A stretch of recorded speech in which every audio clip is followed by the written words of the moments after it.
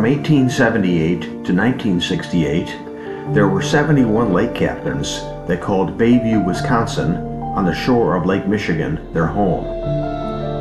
While they lived here, they captained 195 different ships, from tugboats to schooners to steamships, in voyages that took them to every one of the Great Lakes.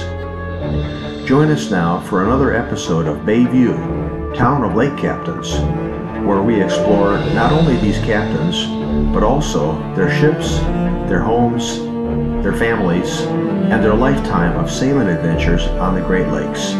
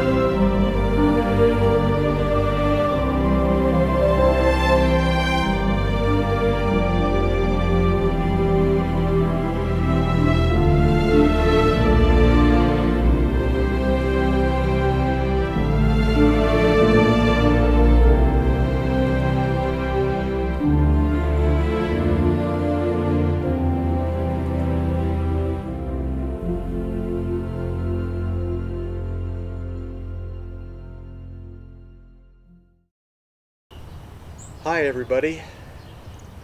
Today I'm in the quaint, cozy little backyard area here at 515 East Lincoln Avenue.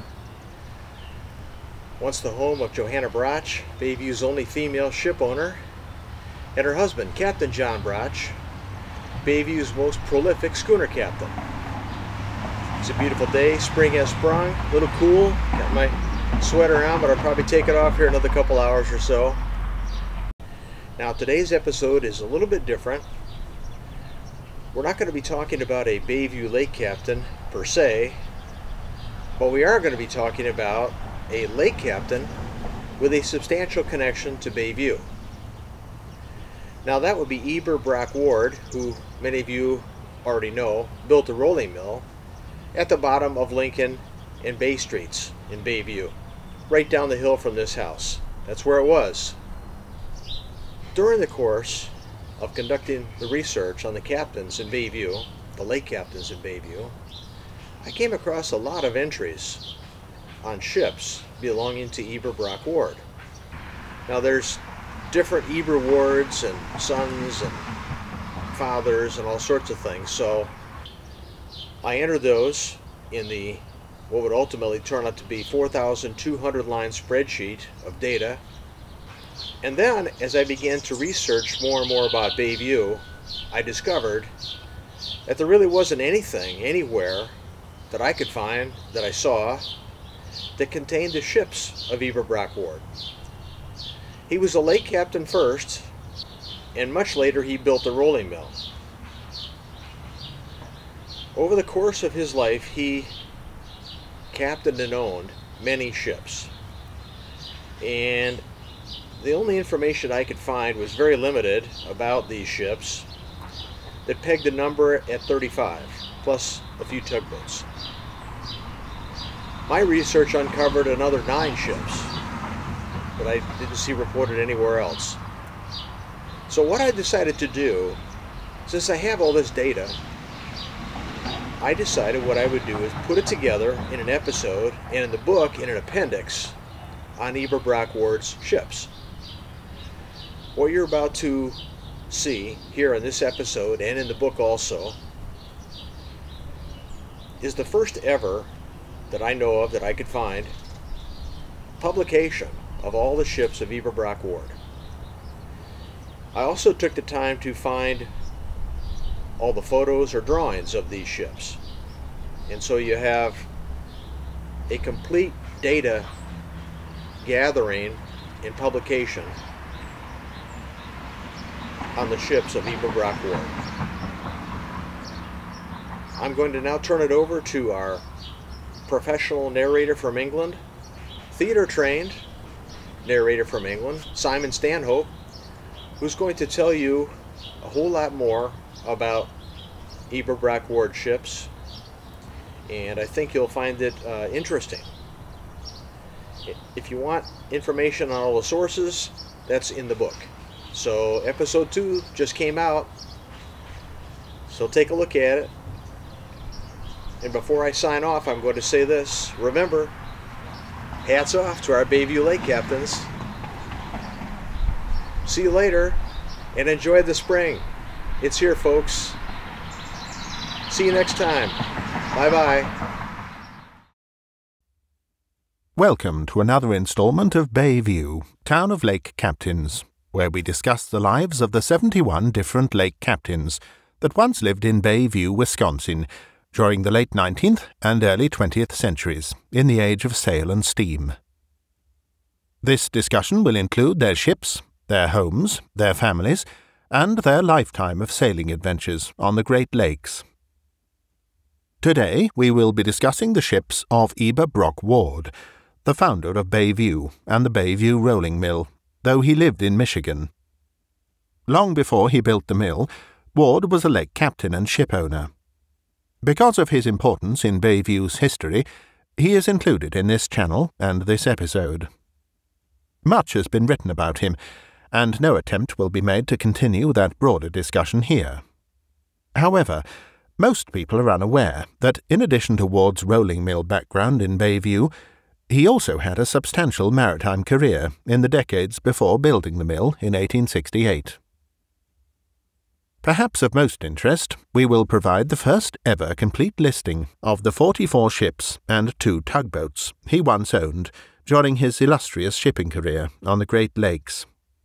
Many of these have never been published before, and none have been published together in one place before until now. Here is a link to an article written by Michigan author Kathy Warnes. E.B. Ward spent most of his life and career in Michigan, that provides a good summary of Ward's maritime background and can be found on her website. E.B. Ward, early in his youth, also lived from 1830 to 32 at the Bois Blanc Island Lighthouse in northern Lake Huron, while his father, Eber, was the lighthouse keeper there. He was its first keeper. While at the lighthouse, it's interesting to note that E.B. got his first experience in business by catching his own fish and then salting them to take to market. Details of these adventurous days, to include E.B. Ward's sister Emily's handwritten account of the lighthouse's collapse during a storm in 1837, are provided on the website lighthousefriends.com at this link. Yet, despite the above background, there was one thing of interest that was especially intriguing.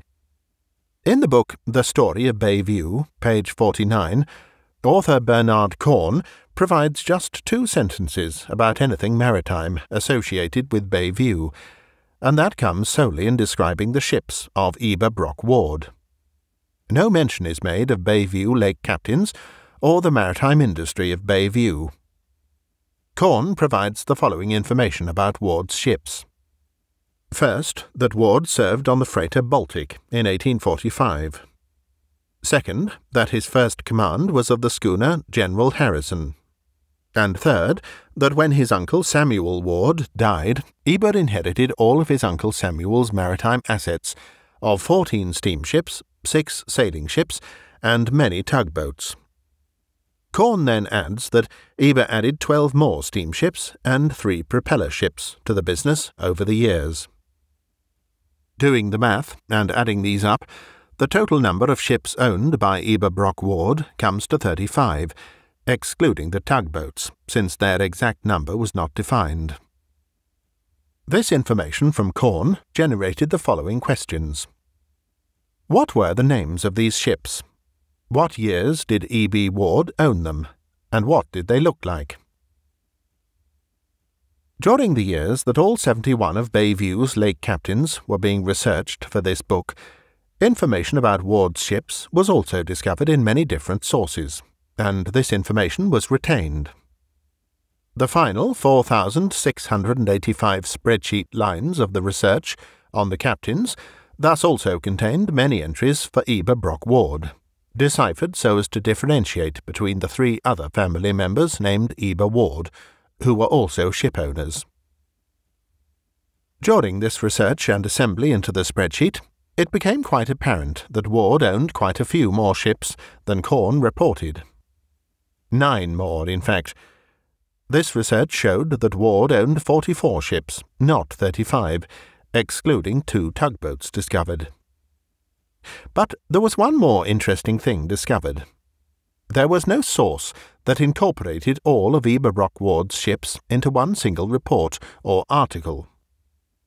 Reports and articles discovered were limited and scattered in terms of ships named, and if ship photos of these few ships reported as captained and or owned by Eber Brock Ward were included, they were few. There were even ships that weren't included in these few articles, new ships of Eber Brock Ward that likely have never been published before.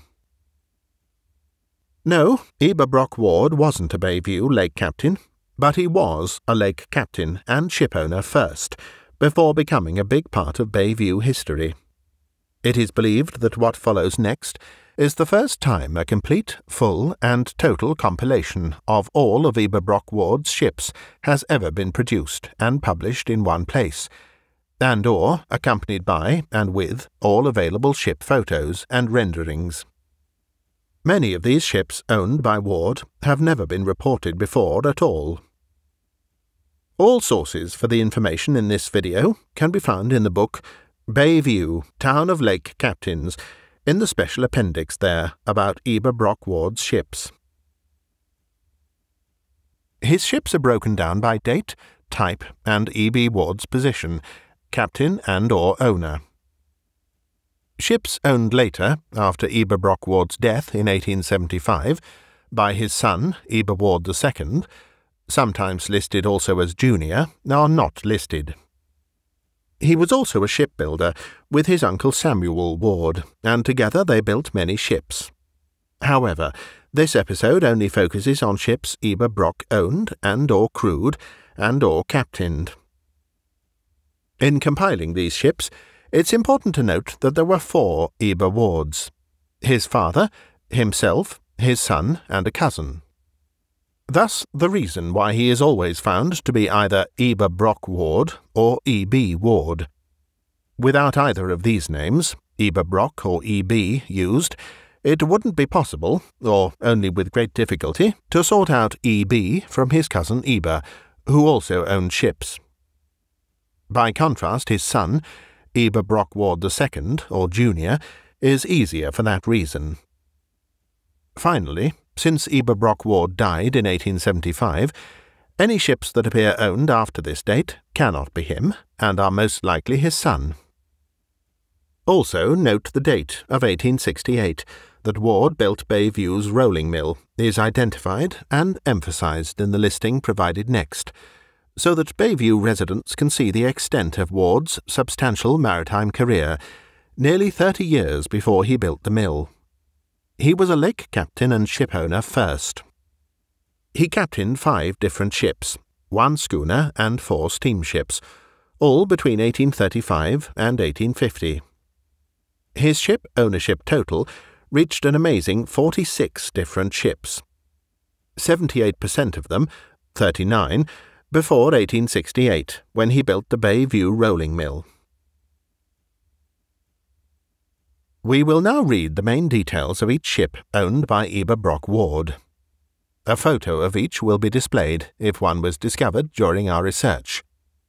We begin with those ships he owned before building the Bayview rolling mill. 1835 to 40. General Harrison, schooner. Captain, mate, and co-owner with his uncle Samuel Ward. 1840 to 48. Huron, steamship. Captain and co-owner with his uncle Samuel Ward and other Detroit co-owners.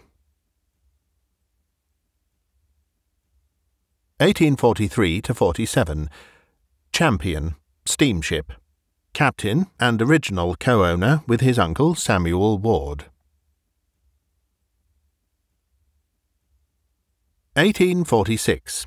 Detroit, steamship. Captain, 1852, and original co-owner with his uncle Samuel Ward.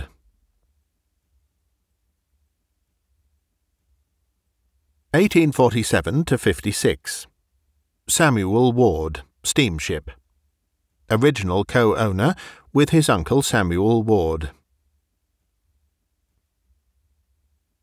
1848 to 50. Franklin Moore, steamship. Captain and original co-owner with uncle Samuel Ward, though co-owners unknown. 1848 to 52. Pacific, steamship. Original co-owner with his uncle Samuel Ward. 1849. Atlantic, steamship. Original co-owner with his uncle Samuel Ward. 1849 to 52. Canada, steamship. Original owner. 1849 to 52. Ocean, steamship. Original co-owner with his uncle Samuel Ward. 1851 to 56. Arctic, steamship. Original co-owner with uncle Samuel Ward +1. 1852. Caspian, steamship. Original co-owner with his uncle Samuel Ward. 1853. Cleveland, steamship. Original co-owner with his uncle Samuel Ward. 1852. Forest City, steamship. Original co-owner with his uncle Samuel Ward and Ira Davis, through their company Davis, Ward & Co. 1852. Hudson, steamship. Original co-owner with his uncle Samuel Ward. 1852. Huron, steamship. Original co-owner with his uncle Samuel Ward. 1852. London, steamship. Original co-owner with his uncle Samuel Ward. 1852. Pearl, steamship. Original co-owner with his uncle Samuel Ward. 1852. Peninsula, steamship. Original co-owner with his uncle Samuel Ward. 1852, St. Louis, steamship. Original co-owner with his uncle Samuel Ward. 1852, telegraph, steamship. Original co-owner with his uncle Samuel Ward. 1852 to 55, traveller, steamship. Original co-owner with his uncle Samuel Ward. 1854 to 66, forester, steamship. Original owner. Forest Queen, steamship. Original co-owner with his uncle Samuel Ward. 1855 to 63, Planet, steamship. Original owner. 1856, Wyandotte, schooner. Original owner. 1856 to 70, Montgomery, steamship. Original owner through his Detroit and Lake Superior line. 1856 to 59 and 1863 to 64, Marquette, Barkentine. Original owner, then co-owner, 1863 to 64. 1857 to 58 and 1861 to 66, Ark, steamship barge. Original owner, co-owner with Detroit co-owner from 1861 to 66. 1858, Gazelle, steamship. Original owner. 1859, Comet, steamship. Original owner. 1859 to 63, Seabird, steamship. Built for E.B. Ward. Original owner Emily Ward, his sister. 1861, Antelope, steamship. Original owner. 1861 to 62, Colonel Cook, schooner. Owner. 1863, Stephen Clement, steamship. Original owner. 1866, Saginaw, steamship. Original owner through his Toledo and Saginaw line. And here are the ships Eber Brock Ward owned after building the Bayview rolling mill in 1868. 1868 to 75, Foal, steamship. Original owner through his Detroit and Lake Superior line. 1870 to 77, Annie L. Craig, steamship. Original owner through his Eagle Transportation Company until 1874, then through his Central and Pacific Lake Company, Buffalo to Duluth route. 1872, Mars, schooner. Original owner. 1872 to 75, Mercury, schooner barge. Original owner. 1872 to 75, E.B. Ward, Jr., tugboat. Owner. 1872 to 75, USRC John A. Dix, U.S. Revenue Cutter. Owner, 1872 to 73, co-owner, 1873 to 75. 1873, Minneapolis, steamer. Owner through his Lake Superior line. 1873 to 75, Sport, tugboat. Owner. 1873 to 77, City of Fremont, steamship. Owner, through his Central and Pacific Lake Steamboat Company, Lake Michigan, Detroit, Lake Superior route. 1874 to 75. Helena, schooner barge. Owner.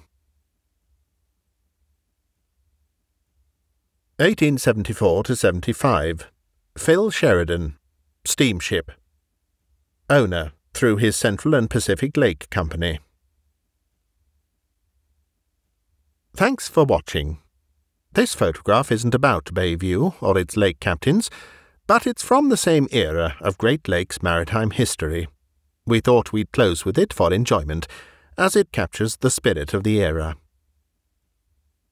This channel and its matching website also plan to support various maritime history projects related to Bayview's lake captains. One of these is a plaque and marker with the captains' names and addresses on it, as part of the creation of the Bayview Lake Captains Historic District, which will be the first of its kind in America. If you would like to support these projects, to include this and other markers honouring Bayview's lake captains, with 100% of all contributions in all forms going to support them, please consider donating to us through the listings shown next. If, for some reason, we are unable to secure these markers, then all funds donated to this site will be given as a cash donation to the museum ship SS City of Milwaukee in Manistee, Michigan. That is the only surviving intact ship once captained by at least 2, and likely 3 different Bayview lake captains. I'm Simon Stanhope, narrator for these episodes. Join us again soon for the next chapter of Bayview, Town of Lake Captains.